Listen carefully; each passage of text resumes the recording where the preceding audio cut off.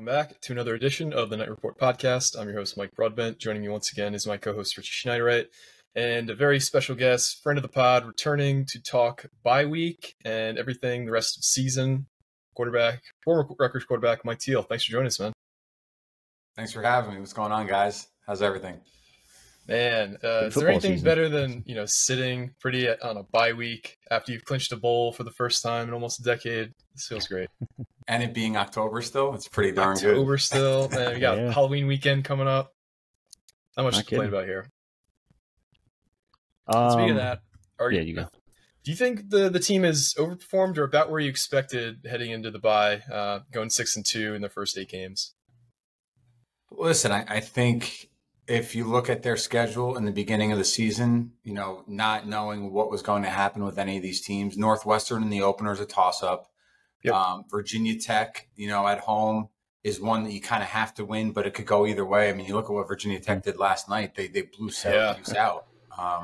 So they're probably a better team than they were earlier on in the season. Absolutely. But, listen, it is what it is. And then you beat Michigan State at home, and Michigan State, perennially has been one of the better teams in the conference. So to be 6-2, to play Michigan really tough on the road and, really have a chance in the fourth quarter to be in the game.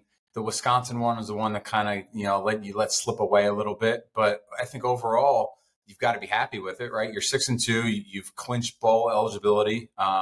There's a little bit of a stretch now that they go into, playing, I think, 3 out of 4 ranked teams to finish the year. But, to this point, I think they're, exceeded expectations and right where they need to be to have a chance to possibly win 7, maybe 8 games. Kind of piggybacking on that one, I know Gavin Wimsatt didn't throw the ball a ton last week, but how would you just kind of grade his performance as a quarterback overall up to this point? Because you've seen camp, you've seen him in games.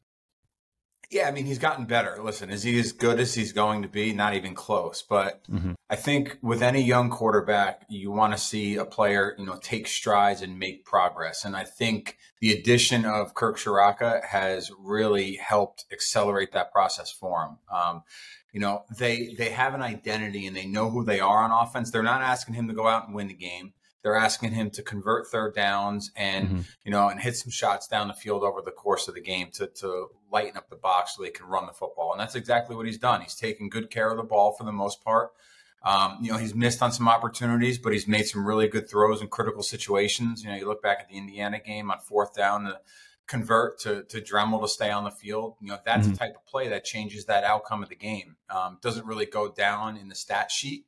But those are the other plays that he's been able to make. And listen, I think he's only going to get better as he plays more, as the talent around him, gets better. You see guys like Ian Strong and some of these young guys starting to really kind of cement themselves into, a role within the offense. So as those guys get better, he's going to continue to get better. You talked about kind of how important it is based on when you play a team in the season. Like we played Virginia Tech the first week Kyron Drones started a game. And now he's, blowing teams out by 30. You got to think also if we play Wisconsin this week versus when we did, they lost Tanner Mordecai, their starting quarterback. They've looked totally different since then. It's just like you kind of got to take the opportunities as they come. And sometimes they break your way and sometimes they don't. It's just, sometimes you got to get lucky too. It's just the way it bounces. And that's so important to show you, though, the overall depth of a program. Obviously, you take a quarterback out. That's tough for any program in the country. But, I think one of the things that they've shown, Rutgers has shown as far as being able to progress and start to take that next step is just overall depth, on both sides of the football. They've rotated a ton of guys on the offensive line. They've done the same thing on defense.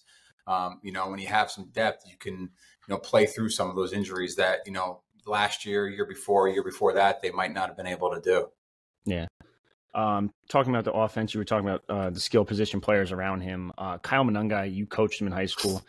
I personally know the backstory, but just tell us the backstory of how he ended up at Rutgers and how Schiano kind of recruited him. Yeah, so he was, in my opinion, if not the best, one of the best running backs in the state, his junior and senior year. And at the time, when he was being recruited as a junior, I think Chris Ash was still the head coach and Nunzio Campanelli was the recruiter up in the area. And I would tell Nunzio every time I talked to him, I said, Nunz, you guys, you have to take this kid. He's a difference maker. And frankly, Rutgers isn't going to get a 4-star running back right now. You can't block zone run. Take a kid like this and you're going to have a chance to really, have something special. So pounded the table. They weren't sure about him. Finally, they decided to take him. And then I forget, he was a senior and I had left. So the transition, I don't know if Coach Shiano had come back already and Coach Ash was gone, or it was after Coach Shiano got here that Kyle committed. But the end of Kyle's high school year, obviously, Rutgers was the only place that really he had an opportunity to play big time football at. And, I guarantee you those guys are happy that they made that decision to take a chance on him back then. And then I kind of want to ask you to piggyback off that too. Was he this good of a pass blocker and pass pro in high school as he is right now? Because this man is just lighting up defenders. And look at the way he's lead blocking when Wimsit's running the football too. That too. That's what he was. He catches the ball out of the backfield. He can pass protect on third down. He can run block when it's quarterback run. He's literally a complete back. The biggest knock on him, I think, was just his overall top end speed. They're like, he can't really run away from guys. I said, well, who cares? He can do everything else. If you want a player that's going to help you, he's the player. And at the absolute worst, they would have got a great special teams player, but now he's the Big Ten leading rusher, But I think I was saying this to someone the other day, the difference this year compared to last year with Kyle is you've seen him run away from people. He didn't do that last year. Yeah. So he's committed to the strength and conditioning program. Jay Butler obviously does a tremendous job. He always has. And when you have a guy that loves football, commits to the offseason strength program, you're seeing the results on the field. And he's been as dominant as a player as Rutgers had in at least my recent memory. Yeah, and I guess those things like the ability and willingness to block, that's kind of like a toughness and mentality thing. Some guys have that dog in them. Some guys don't. Some guys are built like Tarzan and play like Jane. Other guys the opposite. Is that something that you tried to help the staff know? Like, this guy is going to do everything you ask him to do. He's going to do the dirty work. Is that something that is just really hard for a staff to trust when you're kind of hyping a guy up to a coaching staff? I guess I don't know what the issue was. You turn on the film, and if you actually watch the high school film, he's the best player on the field. So Sure. You're the home state university, and again, it was a different staff at the time and different people that are there now. But I said, just watch the film, turn it on and watch it. And if you're a football recruiter, if you're a coach, you're going to say, this is the best player on the field. I want the best player on the field on my team. And he's been like that for a long time, and he's continued to excel, and he's like that right now, which is great for Rutgers.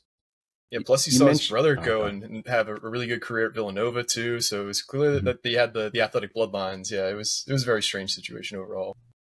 Yeah, you mentioned Jay Butler before. I'm kind of curious. I just want to pick your brain a little bit, I guess. What makes him such a good strength and conditioning coach? You've had NFL strength and conditioning coaches. How would you compare and contrast him? Well, NFL guys, the guys that are in the NFL are there for a reason, right? They're the best of the best. They're the strength coach in the NFL. Their job is more to maintain and make sure these guys don't get hurt. It's the player's responsibility to train and do what he needs to do to continue to be able to play at a high level. College guys, you're getting an 18-year-old high school kid that some guys have never lifted before. Some were in more, sophisticated high school weight programs, but you're teaching the fundamentals, you're teaching the basics. You're looking at, if you think about it like in artwork, you have a piece of clay and you have the opportunity to mold this piece of clay. And in doing so, you're getting them stronger, faster. You're doing injury prevention. I think the analytics and the science piece had always been a piece of Jay Butler's program. Even when I was there 15 years ago now, when he was first at Rutgers, that was, I'm willing to bet he was one of the first guys that really looked at analytics and numbers and looked at video to watch guys get, reps and make sure the reps were done correctly and all that stuff. But when you compile that together with a thought out process and plan on how to get any one player from point A to point Z over the course of his career, I don't know what exactly the magic sauce is, but he has it and he's done it very, very well. And, if everyone knew it, they'd probably try to emulate it, I'm sure. Sure. And that's a lot of it's just sticking to your plan too, because I imagine Giano knew exactly what he needed to do when he stepped foot back on campus because he's done it before. You got a guy like Chris Ash who might not really know anything about the area, know anything about the culture at the school. Schiano just knew, like, you got to kind of just deal with it for 4 years straight, and then you'll start to see the fruit. We're starting to see it now. But yeah, it's not easy to stick with a plan. Sometimes you don't see immediate results. You start to deviate, and then results aren't there. So I think in part it's got to be just Butler knowing what it takes to get the job done, because he's done it for so long, right? Yeah, I mean, I think to your point, right, to commit to something over a long period of time, especially in today's world and in college athletics, you have to really take a look at the entire program, like almost holistically, right? You have to be committed in every phase to develop, and then eventually you get some better talent, and you're able to develop better talent, which leads to better results on the field. And it's a grind when you're going through for 2 or 3 years and you're pounding your head and you see improvement, because you see guys physically getting better. You see guys practicing harder, but then the results don't come on Saturday. It gets a little frustrating, and I've made comments in the past. You can see a ton of improvement without seeing results on Saturday, because those other guys are improving too, but that doesn't mean that you haven't gotten better. I think this year, finally, the results have proven that we've gotten better and we're in a much better place than we were 2 years ago, which frankly was probably needed from an administration standpoint, from a fan standpoint, and from a recruiting standpoint. And I'm sure when you have guys like Bo Melton, who've been in the program for, 4 years prior to Schiano getting here, and just seeing like, oh man, this is different. This feels a lot different. We're competing better now. And I don't know what it exactly is, but whatever they're selling, I'm buying. And that probably helps the younger guys buying as well. Yeah, I mean, listen, I think anytime you come in to rebuild a program, especially when it's, and as dire as I guess you could say it was when Greg came back, you got to compete. You got to compete in everything that you do, whether it's in the classroom, whether it's in the weight room, whether it's on the field, and you can't make it easy. You've got to kind of weed out the ones that want it to be easy, and they'll go their own separate way, and that's fine, because at the end of the day, you're not going to win with those guys. You're going to win with guys that want to compete, that want to be the best, guys like that, guys like they have that play, on Saturdays right now for them. The Monangais of the world. I hate to say this because you're a Bergen Catholic guy, but the Johnny Langans of the world, like, those are the type of players that are going to help you, especially when you're in a rebuilding process. You mentioned Monangai again, and I can't help but ask you this because everyone compares him to Rice. I want to hear your comparison. Is there any comparison there? Are they similar at all? I know the builds are kind of similar, but that's kind of it, right? Builds are similar. Listen, Ray is a once in a generation type guy. He's special. He was a Pro Bowler in the NFL. Just the best back, in my opinion, to ever come out of Rutgers. With that being said, I think there's a lot of characteristics that Kyle has that Ray had. The toughness. I think the biggest thing that shows out to me is as the game goes on, Kyle gets better. In the fourth quarter of a game, Ray took it over. When we beat Louisville, when we beat South Florida, when they were ranked 2 in the country and 3 in the country, when we went down to, West Virginia in that triple overtime game, late in the game when we needed to, either get a first down or control the ball, Ray took it over. And that's, I think, what made him so special. You're starting to see that with Kyle. Look at Michigan State, for 4 quarters or 3.5 quarters, you can't really do anything. And all of a sudden he just keeps pounding on you and he's able to break, a touchdown run. He's able to break a big first down run. Indiana, they got the ball or maybe it was Michigan. They got the ball with 7 minutes, Michigan State, 7 minutes left in the game, and they finished taking a knee. That's what Ray Rice would have done. And you're starting to see that a little bit with Kyle. Yeah, I think stylistically they don't remind me of each other, but they do remind me in the way that they run, if that makes sense, where like there's very rarely an instance where Kyle Monangai is getting taken down behind the line of scrimmage. He's always going to take a 2-yard loss and do a 1-yard gain, or he's always going to get those hidden yards where he's always falling forward or moving the pile for an extra 1 or 2 yards after the end of a play. That's kind of like what Ray was always doing too. He was always making sure that stop for a loss of 2 is always just a 0-yard gain or a 1-yard gain. That's kind of the similarity I see. Yeah, I think Ray had power, but he also had finesse to him. Kyle has a lot of power. He can make guys miss, don't get me wrong, but typically he's not avoiding the first contact because he made a miss. He's just running through contact, getting that first down. Whereas Ray would make that first guy miss and then initiate contact as he's falling forward. Again, Ray, it's unfair, I think, to compare really anyone to Ray because of how special of a player he was. Yep. But there's definitely some similarities, I think, between the two. I said it before. You saw camp. You saw a couple practices for camp. You saw spring camp. You saw training camp. What's the biggest thing that surprised you so far this season with this team?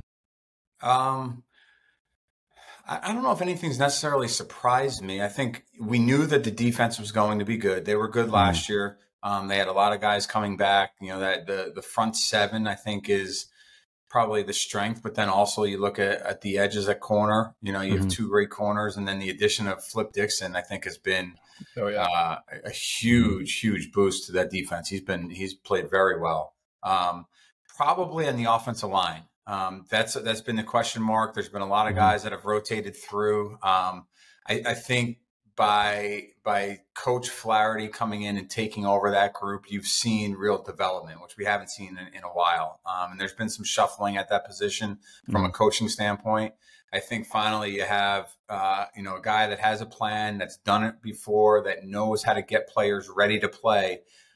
And more than anything, they've created some depth. They've, for most of the season, rolled guys through at different positions. So that's a credit to I think, Pat Flaherty and the job he's done with the offensive line. Yeah, I think up and down the offense, the changes that Greg made in his staff this offseason really kind of pointed to, I need guys who have been there, done that. Every single guy he added has been in that role at some point for over a decade. You got Kirk Soraka, been an offense coordinator at the Power 5 level for forever at this point. Flaherty was an offensive line coach in the NFL for 20 years. Dave Brock has been everywhere from FCS to the NFL. And not to, say anything bad about the guys they're replacing, but, when you have guys who are new at their job, whether it be whatever industry you're in, there's going to be hiccups. There's going to be people who can't really cut it. And it's nice when you can bring in guys you have absolute certainty can do the job because they've performed it over and over and over, proved it at every level. You think that plays a big part in why the offense just looks so much better this year is they have coaches who really know what they're doing? Yeah, I think so. But I think, just taking a step back before I answer that, I think if you look at, and this is just my opinion, I don't know this to be fact or not, but you look at kind of the first staff that Greg hired, in the recruiting landscape of college football, you want young, energetic coaches that are on the road recruiting. And then the whole paradigm shifted with NIL, with the transfer portal. And you don't necessarily need to, be pounded on the road as much as, paying a guy to come, which that's just the reality of college football now. So I think that gave him the ability to bring in some of these more veteran coaches that, maybe aren't the best recruiters on the road, but what they do is they develop players and it's shown on the field. And I think if you're a portal player or if you're a high school player, everyone's goal nowadays, if you're a kid coming out of high school and you're talking about getting NIL money, you're talking about eventually having an opportunity to play in the NFL. I think what these guys have done is they've shown, you come here, we're going to develop you. We're going to get you ready to go play at that next level. And that's what the offense has shown. I think you have a veteran staff that has game planned extremely well, that has created an identity, which they haven't had in a long time. They're going to run the football. They're going to try to run some play action pass down the field and, protect the quarterback and take care of the football and dominate the time of possession.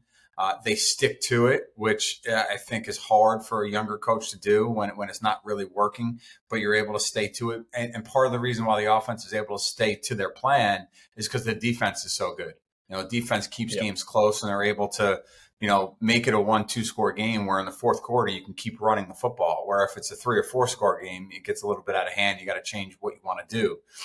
So I think collectively they've played really complementary football and they've done a really, really good job of knowing who they are in every phase and then doing what they want to do. You mentioned the transfer portal and Rutgers, they've found a lot of really good players in the transfer portal, but it always kind of seems like it's a struggle to get kids from the portal at Rutgers. How much easier do you think it'll be to recruit kids from the portal, knowing that we're going to a bowl now? We've been putting kids in the NFL. You can just watch the Super Bowl. You got Isaiah Pacheco leading the Chiefs since, at running back, and you've got a bunch of other guys in the NFL as well.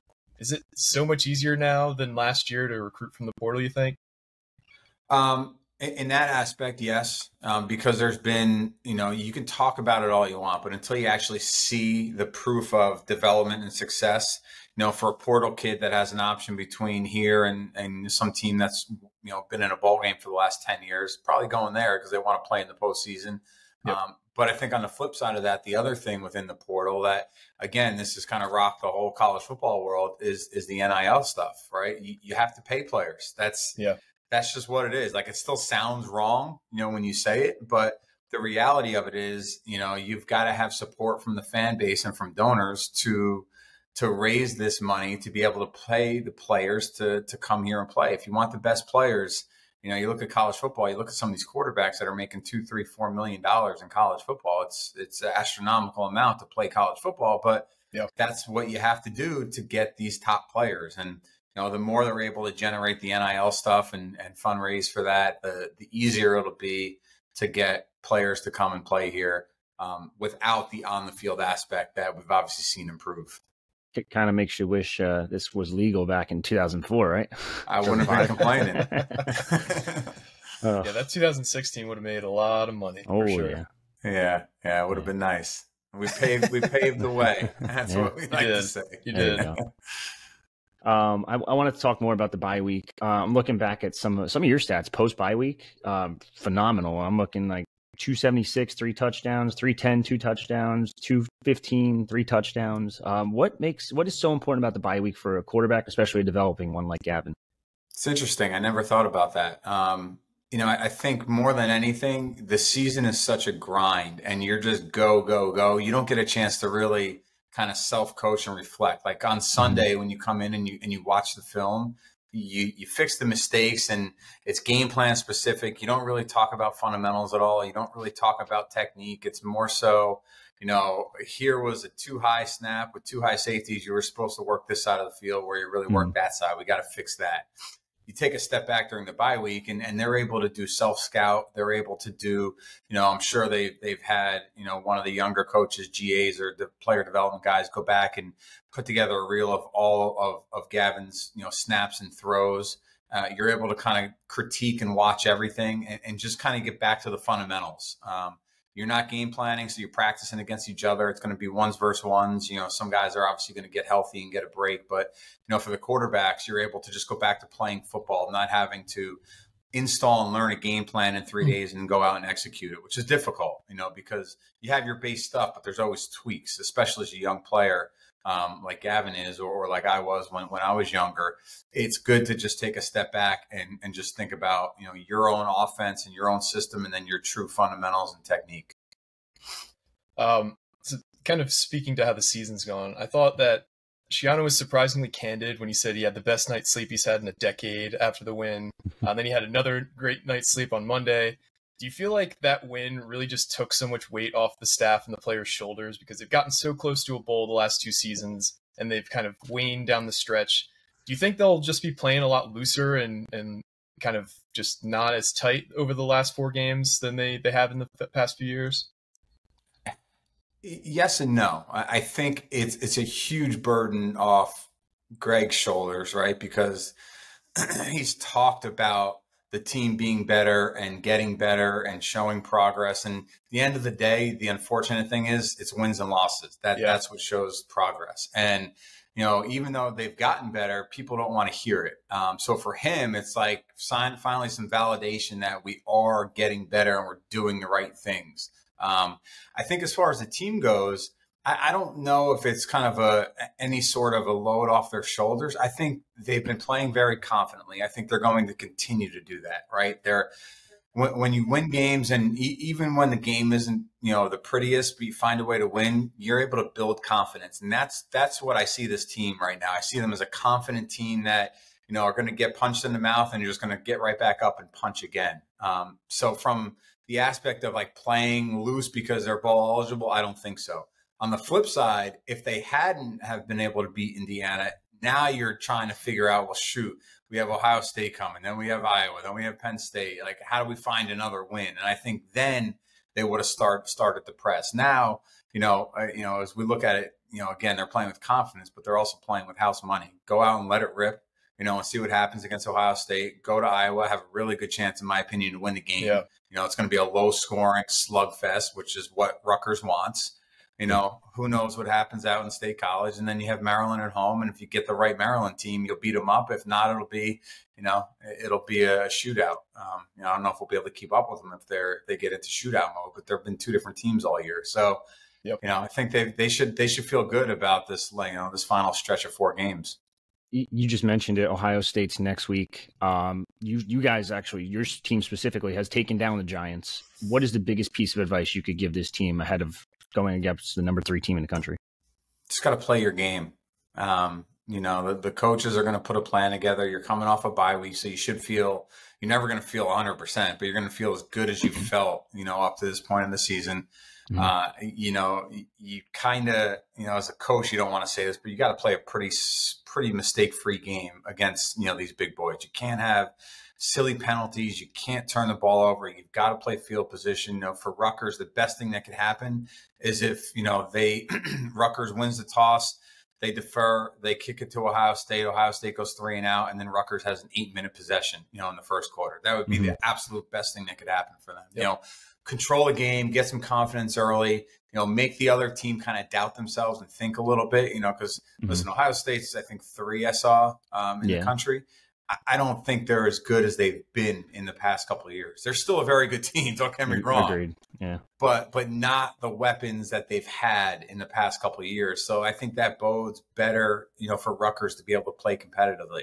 Mm-hmm. I totally agree. I feel like the gap between Rutgers and Ohio State has never been narrower than it is right now in terms of when Rutgers was in the Big East or Big Ten. I'm sorry. Yeah, you look at. I think it comes down to like the offensive line play for Ohio State. Like they have like an average offensive line. Normally they have at least 1 or 2 guys who are first round picks, and the depth at the skill positions, like you talked about. Like it's not too long ago they had Chris Olave, they had Garrett Wilson, they had. Jackson Smith and Jigba, 3 first-round picks, 3 wide for them in like their standard formations. Now they got obviously and a first-round quarterback and multiple first-round quarterbacks in a row between C.J. Stroud, between Justin Fields. They had Joe Burrow. I don't know why they didn't play, but they had Dwayne Haskins before that. Like, I agree. I think Kyle McCord isn't a guy who really scares me. But this is, they have a lot more talent overall than us, and they have Marvin Harrison Jr., who might be the best receiver prospect in a decade. But yeah, I agree. They don't scare me like even half as much as they would in a normal year. Is that the read you get to? No. Listen, it's still Ohio State, right? And they still have the best receiver in college football. They still have a really good running back. They still have a great defense. So it's not like we're going to show up and win the game 14-0, but.